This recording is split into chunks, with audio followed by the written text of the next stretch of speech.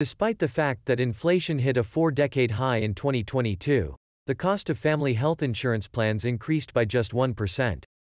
According to the Kaiser Family Foundation's Workplace Health Benefit Study, which was published this week, the average cost of a family health plan offered by an employer is $22,463 this year, up $242 from a year ago.